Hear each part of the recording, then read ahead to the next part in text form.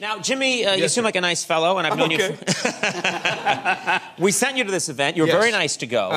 And my understanding was that you were going to go and just interview people, but you had a good idea, I think, which was you decided that you didn't want to just cover the event, you wanted to participate as well. Is that right? I did. I wanted to get my hands dirty a little bit, so what I did is I set up my own autograph table, and I pretended I played a very minor character on the TV show Baywatch, by the name of Metal Detector Mike. So you clearly did not. You invented this character. That's right. And you came up with a whole backstory for Metal Detector Mike. Yes, I did. And you even came up with headshots, fake headshots. I commit to a role. Yeah. Can we see? This is one of the headshots from Metal Detector Mike.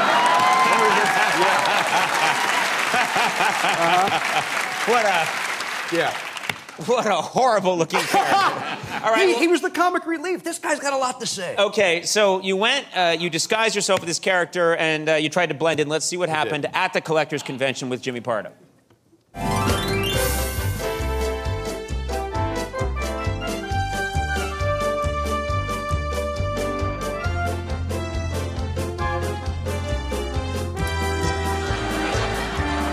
All right, here we are. The show just opened up. We got a prime location right by the door. Martin Landau's right across the aisle. Tracy Lord's not too far away. We've already had a few people wonder who the hell I am. I think it's going to be a good day.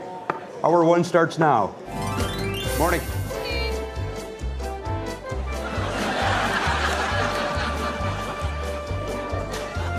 Morning.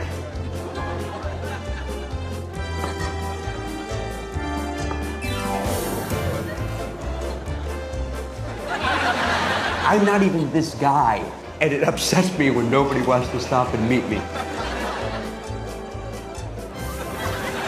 What do you got in your pocket? Whatever you got in your pocket, I'll take it. Not getting it. All right, fair enough.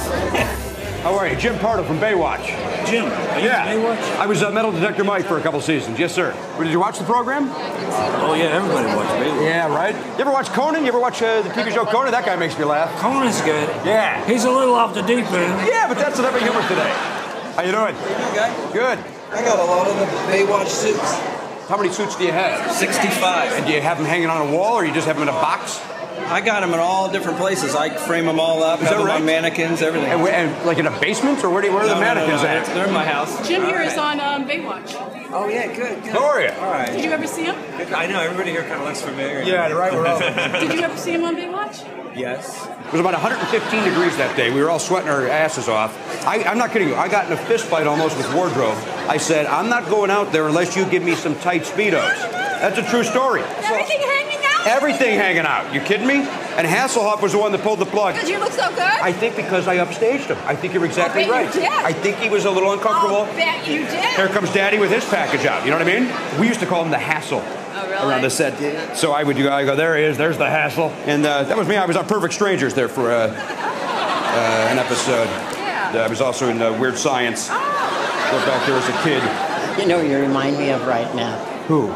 Frank Sinatra. Really? I spent 35 years with him, and Dean Martin and Sammy Davis. And I remind you of Frank Sinatra? Your personality, honey.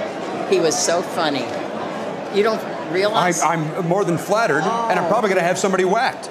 And Milton Berle, remember Milton? Of course I do. Well, you're there too. Well, I should tell you one thing we don't have in common. Well, he was known for something. The schlong? Yes, and I don't have that at all. Do they know what we're talking about? Yes, everybody knows what we're talking about. Milton Berle had a huge crank. He was so funny. Yeah?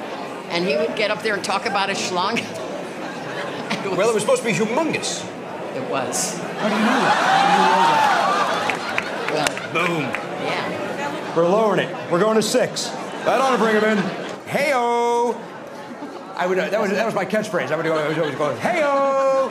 Oh, behave! Well, isn't that special? What's up? That was my catchphrase.